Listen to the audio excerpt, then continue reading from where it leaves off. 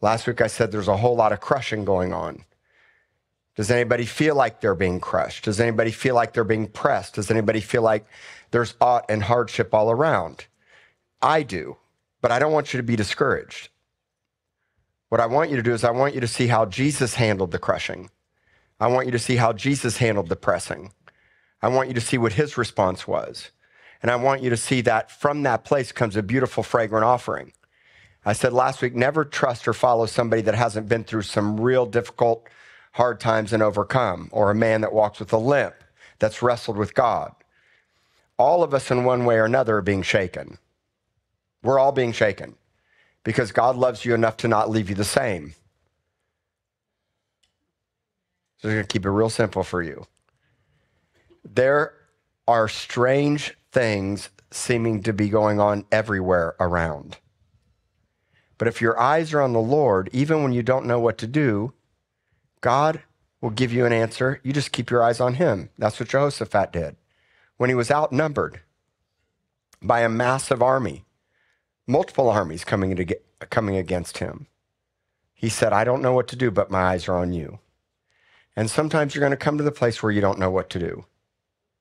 Sometimes you're going to come to the place where, man, I don't know how much more crushing and pressing I can handle. But if you understand what comes from the crushing and the pressing, if you understand that God loves you enough to not leave you the same, if you keep your eyes on him, if you learn how to pray, and if you follow Jesus' example, I promise you, you're going to come out smelling really, really good. You may not smell good when you're being burned. Burnt stones probably don't smell good, but they smell good to the Lord. And God uses burnt stones to build. God, remember last week we talked about how when Nehemiah was going to rebuild the wall and the temple, Sanballat came, which means strength of the enemy, and he taunted them and he said, will you build with these burnt stones?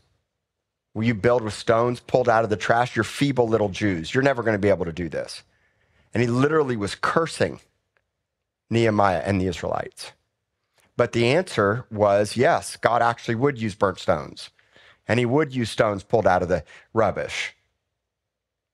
So even when the enemy taunts you and he says that you're not worth anything, or you're never going to measure up, or your life's not going to amount to something, or you're going through a hard time, what you need to understand is that in the midst of that, God will turn it and use it and build something out of you or create something out of you really beautiful. In order for incense to rise before the Lord, the prayer of the saints, it has to come from a place of authenticity and crushing. That's what we talked about last week. So today, we get to talk about another type of crushing, the oil press. We talked about incense last week. Today, we get to talk about what it's like to turn into beautiful extra virgin olive oil. Crushed and cold pressed, not tainted by religion, understanding who the Lord is and understanding what it means that when you're in agony, you pray even more earnestly and more fervently, no matter what you're going through. And so I want to start off by reading Luke chapter 22, 39 through 46. This is Jesus praying in the garden just before he heads to really his darkest hour of his life, the crucifixion. Luke chapter 22, verse 39 through 46. Coming out, he went to the Mount of Olives as he was accustomed. And his disciples also followed him. And when he came to the place, he said to them, pray that you may not enter into temptation.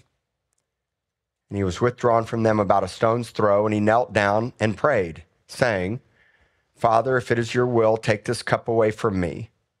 Nevertheless, not my will, but yours be done. Then an angel appeared to him from heaven, strengthening him. And being in agony, he prayed more earnestly. Then his sweat became like great drops of blood falling down to the ground. When he rose up from prayer and had come to his disciples, he found them sleeping from sorrow. Then he said to them, why do you sleep? Rise and pray, lest you enter into temptation. Now, in Matthew chapter 26, it says that Jesus was deeply distressed and exceedingly sorrowful unto death, greatly distressed and exceedingly sorrowful unto death. So I want to start off by going back to verse 39. says that Jesus went to the mountain, the Mount of Olives, which was less than a mile from Jerusalem, as he was accustomed. The word accustomed is really important because it literally means that Jesus had a spot that he went to a lot. Every one of us should have a spot. Now, it's hard for us at our house because we have little kids. And if the kids know that you're home, they don't give you a break or a second, or they're loud. They don't like you being there and not giving them attention. So we have our spots. I have a lot of spots. I have different spots. And every time I go to pray or to go spend time with the Lord, I actually ask the Lord, Lord, where's our spot? Where do you want to meet? Anytime you're going to meet with somebody, you typically say, where do you want to meet? Where are we going to go for lunch? You want to meet at the coffee shop, my office? So I know that when I'm going to spend time with the Lord, I have a place that I want to meet him. And I have a lot of different places that I like to go. I have a couple spots off Laguna Shores. I have a turnaround under Flower Bluff on the bridge right here at the turnaround. Sometimes I like to go over the bridge, and I'll go sit under the bridge on the other side on the island by the water. Other times I'll go down off Ocean Drive. Sometimes I'll go walk to the back of my property where I can get away. When kids aren't home, I like to sit at our table and look out our picture window to the back. I'm always wanting to know where the right spot is for me to have an encounter with the Lord. Jesus actually had something to say about spots. In Matthew chapter 6, verse 6, he said, when you pray, go into your room. Now, if you study this word room, it literally means a storehouse or an inner secret place that's a storage closet. It means a place where you get your supplies. It can also be a dispensary where you keep your medicine, or it can be a place where food is distributed. It was an inner place inside of the home that was a hidden secret spot where there would be supplies. Or it could also be your closet where you have your clothes or your covering. And it doesn't necessarily mean that it has to be one of those places. The premise is find a place where you can get away alone with the Lord and commune with him. And I'm going to tell you that God is into spots. So find one and don't be haphazard with it.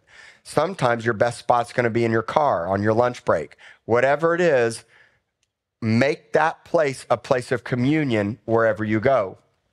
And so when we go into the secret place or into the secret chamber, that's where we get our supplies from the Lord. That's where we get our provision from the Lord. And Jesus' secret place was often on a mountain, and he was accustomed to going there. The word accustomed means this is our custom. It's a custom.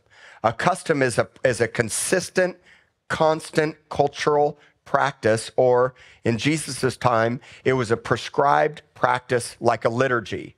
So he knew when he was going to spend time with the Lord where he would go. He made it his custom, and he made it a part of his everyday life.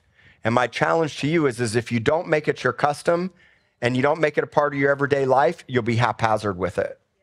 What you can't do is just live as a workaholic. You can't just get up thinking how I'm going to hustle and grind all day, or I have to hustle and grind all day. You get up early, you go to bed late, you'll eat your bread with sorrow. The main thing has to be the main thing. And Jesus kept the main thing, which was consistent and constant communion with the Lord. It was his custom.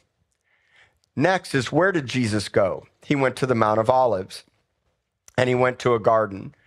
This garden, in Matthew 26, verse 36, Matthew tells us that the name of that garden is Gethsemane.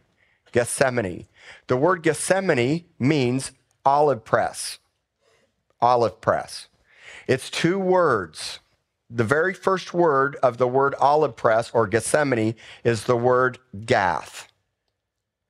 Gath was also the name of one of 5 royal Philistine cities, and specifically the name of the city where Goliath came from. Gath. The word Gath in the Old Testament also means the same thing, wine press. Why am I telling you that?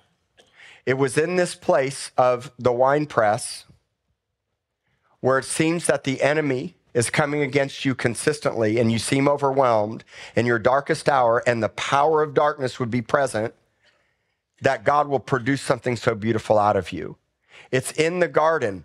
It's in this place of Gethsemane that God actually uses the enemy to produce life in you. And I know that can sound strange. Like, how could the enemy ever produce life in me? Well, let's talk about oil press. The first thing that happens to an olive tree is the olives have to either be plucked, or in the old days, they would take a big stick and they would literally beat the tree. Jesus would take our beating. And as the tree was being beat, they would have a blanket on the ground and the olives would fall to the ground, or they would pluck it by hand. Today, in olive orchards, they have a big giant machine that literally rolls over the trees and violently shakes the tree, and all the olives come off the tree onto a conveyor belt. That's how big olive orchards will do it now. But what I want you to know is that in your most difficult, hardest season of your life, whether it's persecution from the enemy because of your faith, or if you inadvertently or purposely put yourself in a situation where the enemy seems to be beating you, if you'll respond right and cry out to the Lord, something will come out of you that will be beautiful and useful. That's why you never give up. That's why no matter what, I don't care where you've been or what you've done, you never stop pursuing the things of God. Don't listen to the religious lies that would try to keep you back.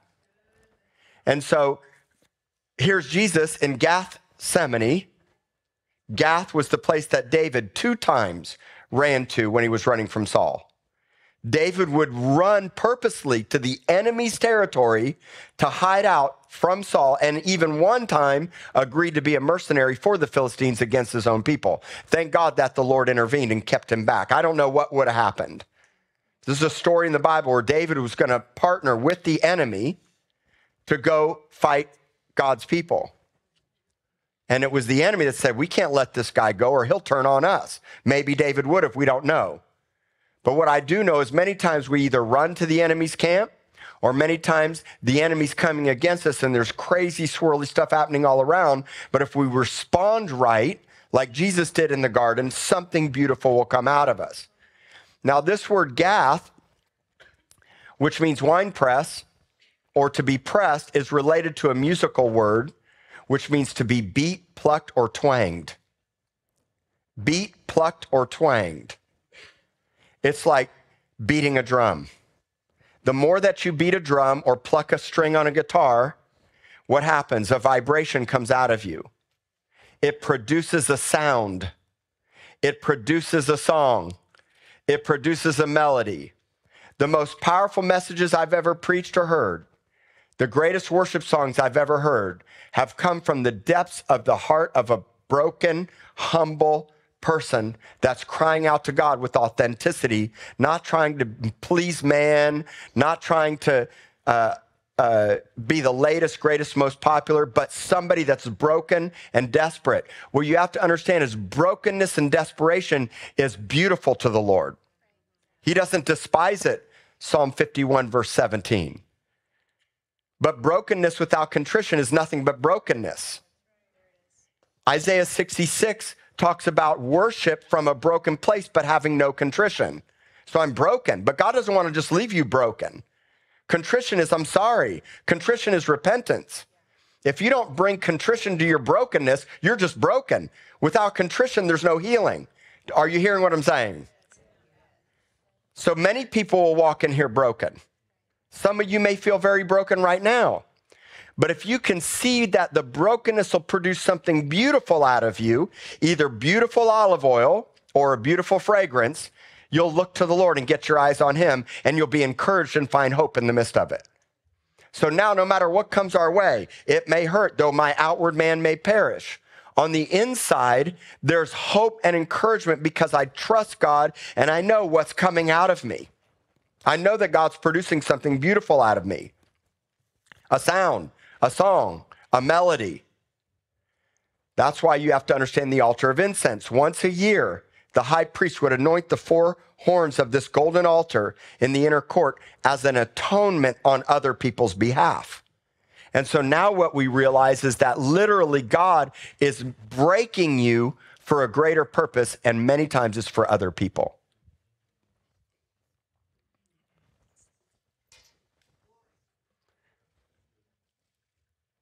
Let me just show you a quick picture. Pull up the picture of the press, not the press, the millstone. This is what an olive grinder looked like. This wasn't the press. This is the olive crusher. And what would happen is you put the olives inside this big giant millstone, and a lot of times it'd be a person or what's called a beast of burden.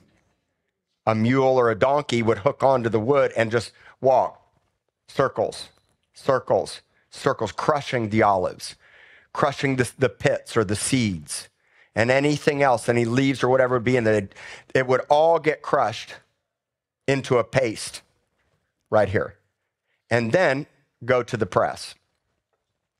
Then that paste would be laid between these fibrous reed, not really, they're like filters, not paper, but like filters. And they would stack them on top of each other. And then a giant stone, or throughout time, you would have a big mechanical press, or today you'd have a hydraulic press, would crush all of the paste through these fibrous reed papers or filters, and the oil and water would ooze out. And then that oil and water would have to be separated because the water over time would taint the pure oil. If it's cold pressed with no chemicals, you get what's called extra virgin olive oil. Extra virgin olive oil. It can be filtered or unfiltered. We actually like unfiltered. And did you know that about 80% of olive oil sold on the shelves today is fake? Do your research. If you're buying cheap olive oil, it's usually fake. Anything $10 and under is usually not the real deal. Pure olive oil is expensive. It takes time. There's a lot to it, especially for high quality olive oil. So now I want you to imagine your life with a millstone over and over. And God just keeps crushing, crushing, crushing. And somehow in the midst of it, the enemy has this little way in it, even though he's defeated now. You know the scripture that Solomon said, even the little foxes spoil the vine. But the Lord says, my vine, I am way bigger than that fox. The fox is defeated. So don't let the fox spoil your vine in the midst of the crushing. I get it, the enemy can work his way in, but stop blaming the devil when really it's the Lord taking you to the Mount of Olives, to the oil press, and then to the cross so that a resurrection can come. This is a constant process in our life. You know why this is a constant process? Because God loves you and doesn't leave you the same. Now, this isn't the most popular message that grows really big churches, but it's the message we need to hear. Because God has this way of crushing out any impurities and bringing out the most beautiful extra virgin olive oil, or crushing the frankincense and the binders and the fillers to create a beautiful incense and fragrant offering before him. That comes from a place of brokenness. This is why brokenness and contrition are the sacrifices of God. He doesn't despise that. He wants pure, beautiful, broken, crushed people that aren't living for themselves anymore and have nothing to lose. Because when you come to the place of have nothing to lose, you stop defending and protecting your stuff, your life, and living in fear and worry about all the things. There's no more fear and worry. Does anybody want to come to that place? Be careful raising your hand. Because with it comes a whole lot of crushing. But out of the crushing comes a whole lot of smoking. Meaning a fragrant incense, right? We're not smoking, we're smoking. All right. Anyway, last service, we had a young adult here. He came and said, you don't know how much this message meant to me. He said, you spoke exactly what I needed to hear. And then he drew this picture. Do you have that picture? You can't really overly see it, but no pain, no gain. There's a man in a press.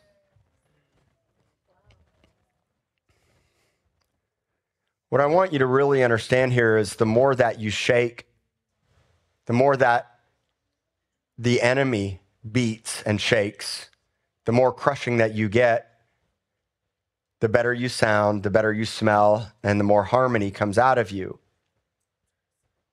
However it comes, shaking, beating, plucking, pulling, twisting. The key is to stop purposely putting yourself in the spot.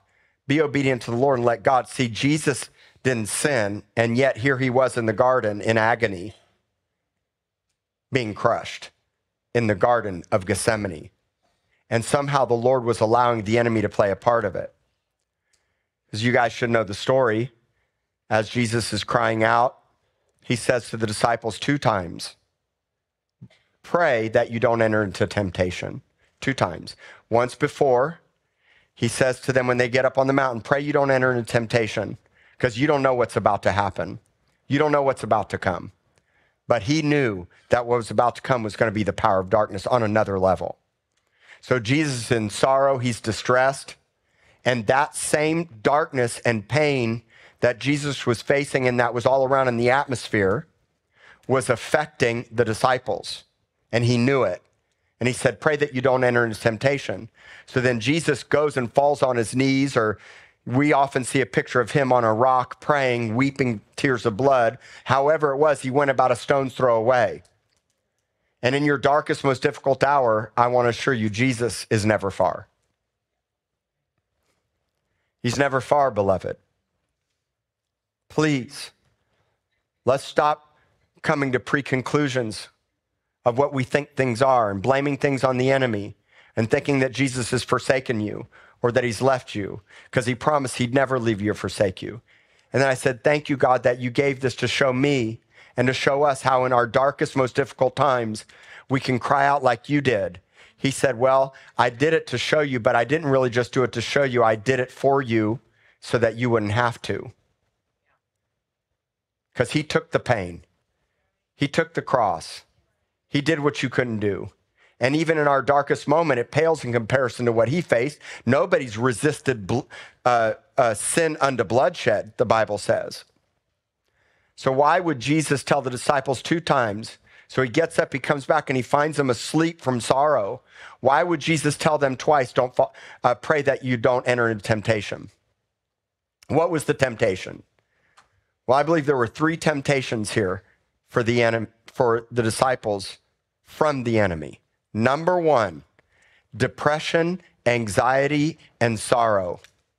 Number 2, to fall asleep or quit or give up in the midst of it. Number 3, take vengeance on my enemy and matters into my own hand. Doesn't that sound like so much of our lives and so many people that we know? And maybe you're going through those things. You know, one thing I can tell you is that when I'm facing my most difficult time, whether it's sickness or adversity or hardship, or I'm overwhelmed with responsibility, so many times all I want to do is sleep. Am I the only one? Aren't there times you're just like, all I want to do is just lay down and sleep it away? Or I'm so full of sorrow that I can't even pray. Look, there's a reason why Jesus said twice, pray that you don't fall into temptation. Because the temptation will be to not pray. The temptation will be to quit. The temptation will be to retreat. The temptation will be there's so much sorrow around me, all I want to do is sleep. Or when the enemy shows up, I'm going to cut his right ear off and I'm going to take matters into my own hand. Because as soon as they showed up, all the disciples said, should we draw our swords and kill him? That was the greatest temptation. Things are so difficult, so hard. I'm being so crushed. I've got to figure out a way. I've got to take matters into my own hands. Or we play the blame game. It's your fault or their fault or the devil's fault. And here's Jesus praying in agony. And what did he pray? Go to verse 42. Please, God, Father, if there's any possible way, is there any way, Lord, please take this cup from me. Nevertheless, it's not my will. God has this way of bringing you to a place where you say, God, whatever it is you want, I want. It's not your will. It's his will. And the ultimate place of crushing in the oil press brings you to a place where you say, Lord, it's your will. You know how long the stone would sit on those fibrous reeds of filters? A long time.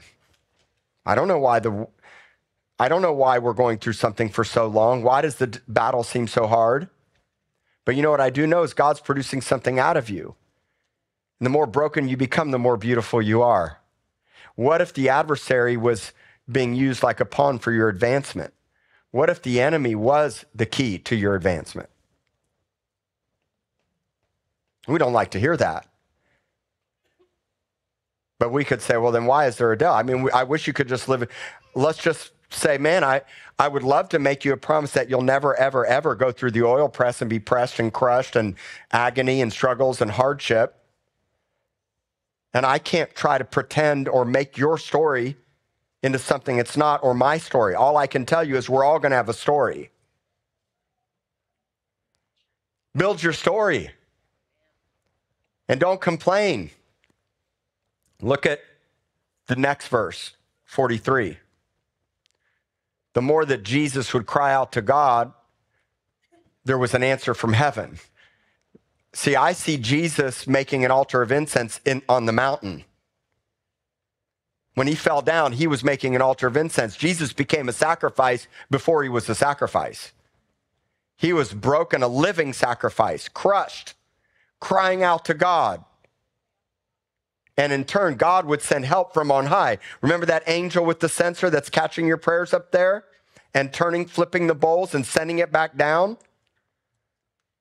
What if God had an angel assigned to you? In fact, the Bible says that there are angels.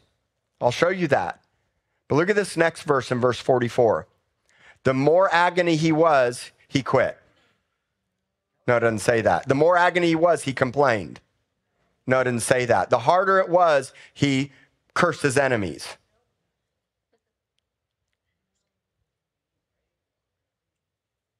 I mean, I'm sorry for the hardship, but I'm not sorry. It hurts, I understand. I wish that our own brothers and sisters wouldn't turn against us. I wish that our friends wouldn't be sleeping when I really needed them to be praying.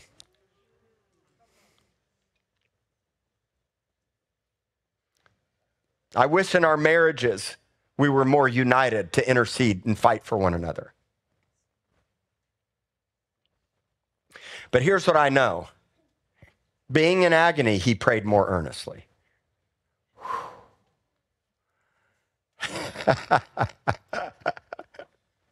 And being in agony, he prayed more earnestly while the angel came and strengthened him. Psalm 91:11.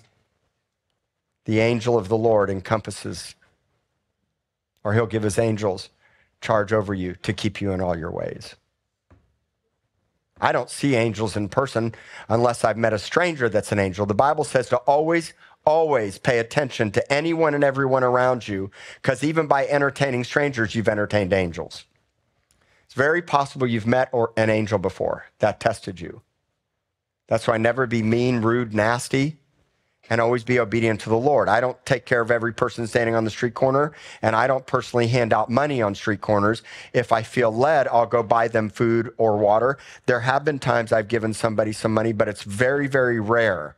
Instead, I'll go buy them food because I don't want them to take my money and go buy a 40, and I'm just feeding their addiction. But even sometimes if the Lord says do it, I'll do it. But more often than not, I'll get them food. But the main thing is don't be mean and disrespectful, because you never know who that person really is.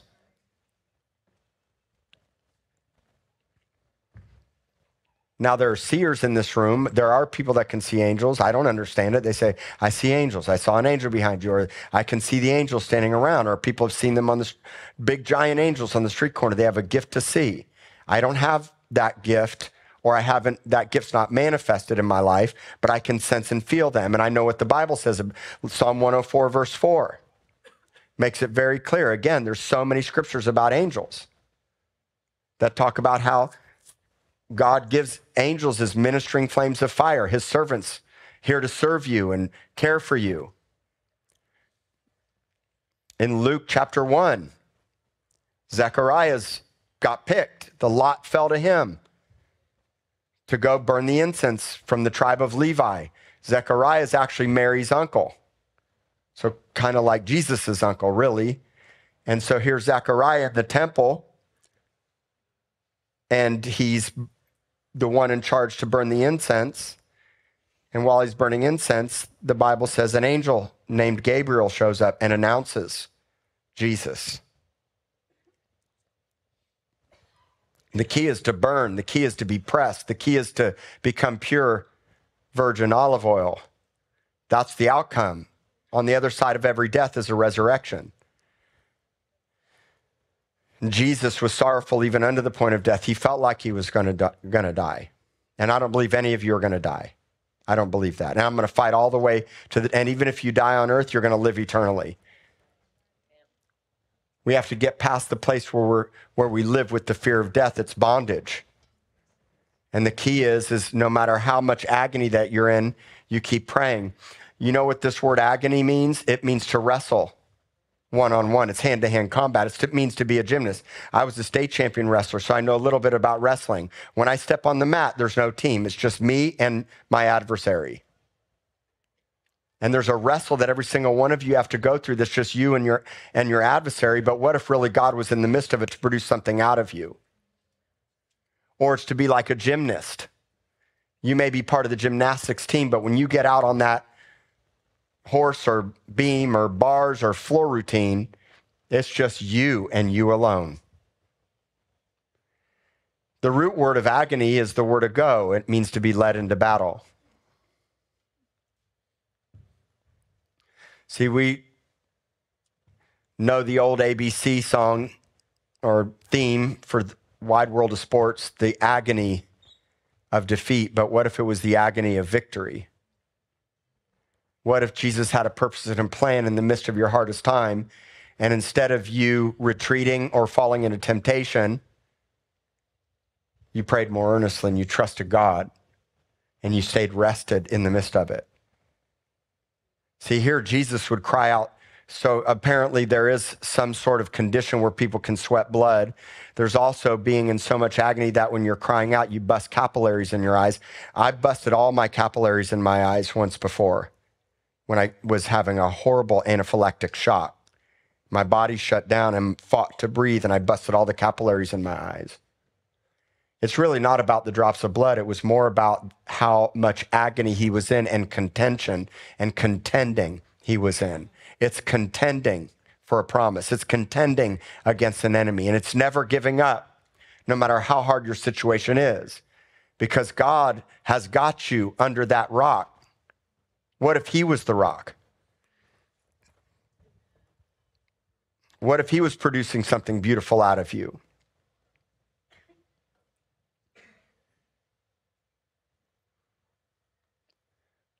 When he was in agony, he prayed more earnestly. I would encourage you to not wait for agony, but to contend now. I would encourage you, no matter what you're going through, live a lifestyle of crying out. I would encourage you, no matter what, stay accustomed to the secret place. I would encourage you that it may be hell all around you, but your response is, it is well. I would encourage you to find your places. Get into position. Make it a prescribed, consistent system in your life. I would encourage you to always seek the face of the Lord and not despise the crushing. I would encourage you to allow yourself to become pure virgin olive oil or a beautiful, sweet-smelling fragrance before the Lord. And for anybody here today that's watching or sitting here that's going through a hard time, you feel like you're in the olive press. Does anybody feel like that? Anybody? Then let's stand together and pray. Pull up this scripture. I know you may have pulled up Luke 1:10. I really like this. It says that the multitude was praying outside at the hour of incense. It's the hour of incense. It's the hour of incense now. I don't know why God does what he does here and with us, but he does. I know that this church has gone through a lot of pressing, and it is being pressed. Hardship, difficulty, adversity. And this church is amazing. I love my church. I love this house. I love everybody here. I would come to this church if I wasn't the pastor. This would be my home church. But if you're going to go after the more of the Lord and you really want to be transformed, there's going to be a whole lot of crushing. And what I would encourage you to do is don't despise it. Don't despise it. However, the olives need to come off the tree and into the anvil and into the press and into the jars and the separation of the oil and water, The whole process is a picture of our lives. But today, if you're going through something really hard, we want to pray for you.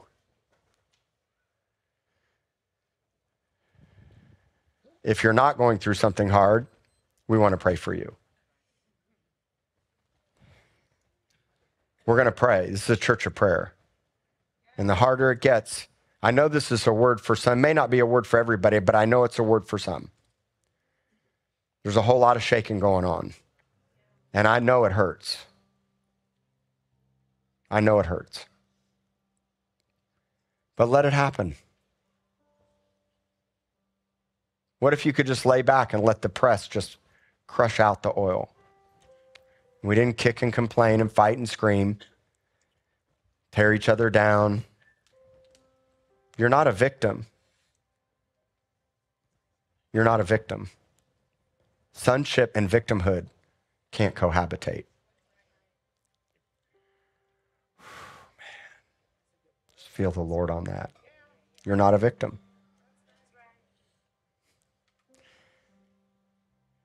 God loves you enough. He loves you enough. Just close your eyes for a moment.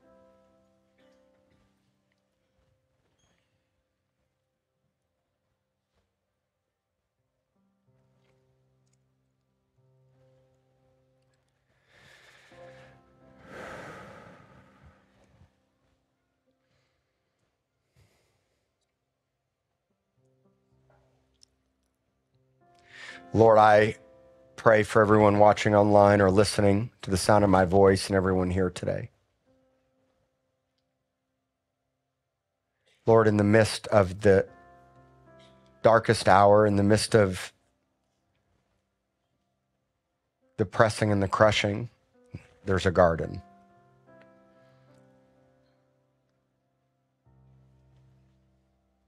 There's an angel. Multitudes of angels. There's a song coming out of us, a sound, a vibration, a shaking and a crushing, a fragrant offering.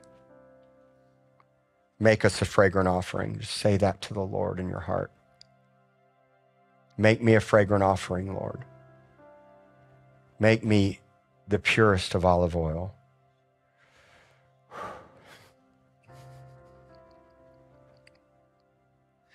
Help us to see the oil, Lord. Help us to see the vapor instead of the crushing and the pressing. Help us to know in the midst of the crushing and the pressing what's coming out of us, Lord. A mighty army.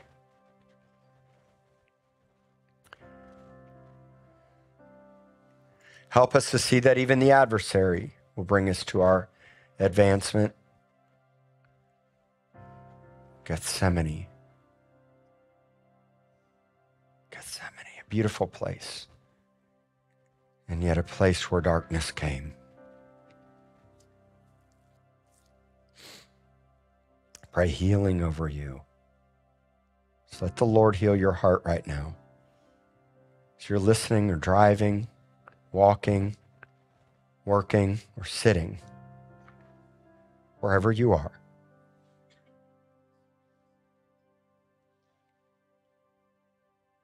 Fresh oil. The oil of the Spirit. A resurrection on the other side. It's a resurrection.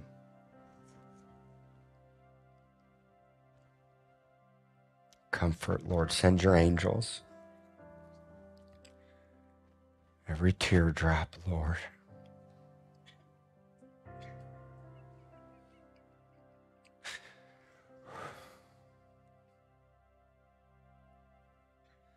Forgive us for self-preserving ourselves, Lord.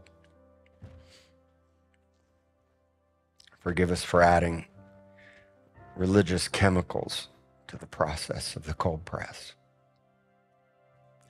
Trying to get out from under the stone. We can't make ourselves. We can only allow ourselves to be broken Sacrifices of the Lord are crushed olives, releasing a beautiful oil. People that are repentant and broken, surrendered and trusting. Just speak comfort to you right now. Just rest in the presence of the Lord for this moment.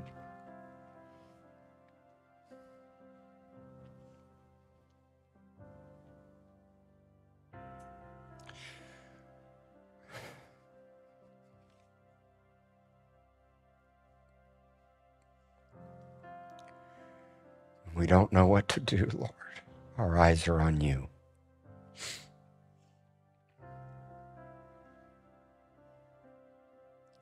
Help us to comfort others, Lord, as they're going through it. To not just be well-wishers, but to be intense prayer warriors. Pray for our family, Lord. We pray for one another, everyone that's hurting, battling phantom sicknesses, these weird things happening to our bodies. In Jesus' name. In Jesus' name, God. Thank you for your healing. Thank you for the blood. Thank you, God, for the tears from your eyes and the blood from your side. God, forgive us.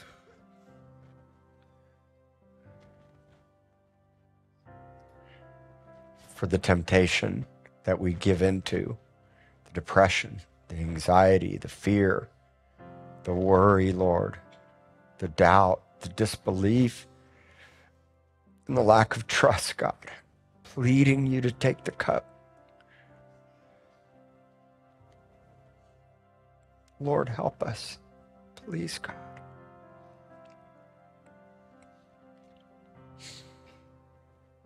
Please, Lord.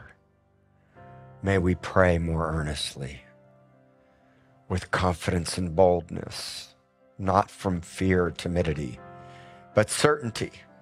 Jesus you knew, God, where your prayers were going. Make our homes altars of incense, our closets, our pantries. Oh, man. Our cars, our offices, our hearts. Make my heart, Lord, an inner chamber, a storehouse. People that pray, a people that contend, people that burn bright, release a smoke to your throne. Lord, for everyone that's hurting, battling sickness or adversity, from friends, family, hardship and fear, being beat like a drum, I pray for a sound. Pray for a sound out of you. I pray for a song. Sing, beloved, sing. Sing like you've never sang. Without complaining. Forgive us for complaining, God. I'm sorry. I'm sorry, Lord. Forgive us for complaining. In the wilderness, you lured us out to get our attention. Lord, I thank you for healing our hearts in this house. I thank you that Rock City Church is a mighty force of broken, desperate people. God, please. It's not by might. It's not by power. It's by your Spirit, Lord. May we never be afraid to cry or afraid to be broken. Have mercy. Have mercy, God. To everyone listening, wherever you are, whatever you're facing, whatever you're going through, mercy. Mercy for generations. Merciful to thousands of generations. Thousands of generations, Lord. And so faithful, God, so faithful. I pray for healing, Lord, supernatural healing, God. Drive out the phantom sicknesses and the pain, the headaches and the back pain,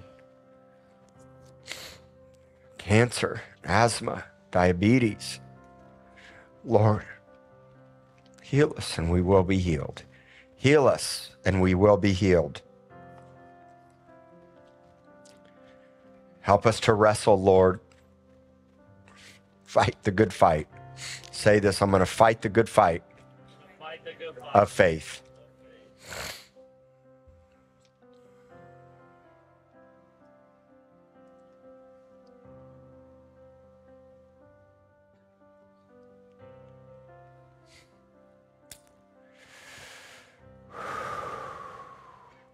I pray resilient strength into you today. Be resilient, beloved. God's fashioning you into a beautiful diamond, a precious stone, gold and silver. You're being refined by the fire, pressed by the press, crushed by the anvil. Just let God do what he does best. Lord, have your way in our lives, Lord. Release your power, God. Please, release your fire. May we be an acceptable sacrifice without strange fire, Lord. Light the fire, God. Light the fire. Light our fire, God. Light our fire, Lord. And I want to thank you, Jesus, for the worst of the worst, the most broken, those pulled from the rubble, the burnt down stones, that from us as a family, you're building something beautiful. Build us, God. Build my life. Build our lives, Lord. Build our lives.